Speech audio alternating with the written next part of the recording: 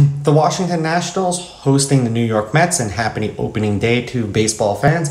Now, the Mets are minus 135 on the money line. The Nationals are plus 115. The over-under is 9 runs. The Mets laying a run and a half are plus 120. The Nationals getting a run and a half are minus 140.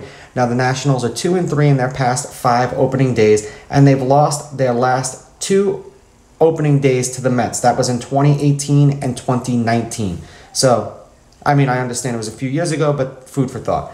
Now, these teams haven't played. It usually takes about 20 games for you to see what these teams are and what they aren't. And usually in the beginning of the year, it favors the hitters because the batters are a little bit more in timing than the pitchers. Now, head-to-head in their past 10 games, the Mets are 7-3. The favorite is 7-3. The under 9 is 6-3-1. And the team who had to win the game by 2 runs minus a run and a half is 6-4. I'm going to go clean sweep here for the Mets, and I understand that Corbin is pitching, but seemingly they played very well against the Nationals, and I know that was last year, so before you get in the comments blasting me, we're going based off of the information that we have.